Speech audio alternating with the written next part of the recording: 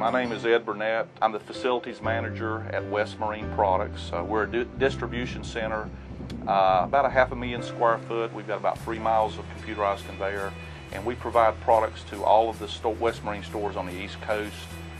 We have a little over 300 stores that we provide the products to.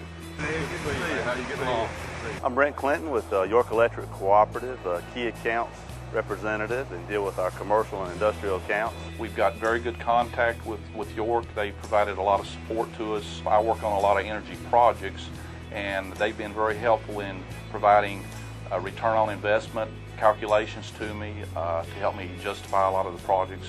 They also provide other services that I've utilized in the DC to help me from a maintenance standpoint. My name is Donald Roy. I'm with New Horizon Electric Cooperative. As an infrared thermographer, I'll go into consumers' facilities, infrared their electrical panels. When you're looking at a thermal image, the wider, the hotter. So basically, if you have something in that image that stands out at you, then you know right there you've got a potential problem. If we have any interruption in power, of course it puts us in a very bad situation.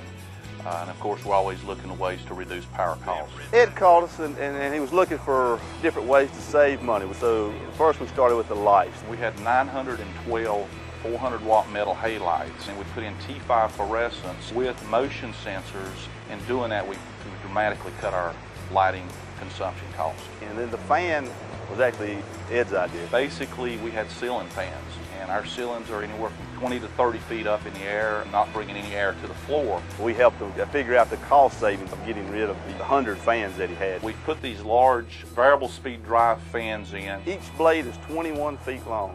5 of those in, and basically took out over 100 of paddle fans. The amp usage has dramatically been decreased.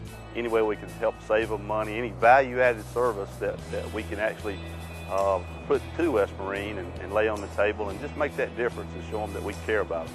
I have worked in other operations with larger power companies, and I think from working with a co-op you get a lot more attention, more or less face-to-face value. You know, if I have issues that I need help on, I can make a phone call, I can and get immediate response, so it's very helpful.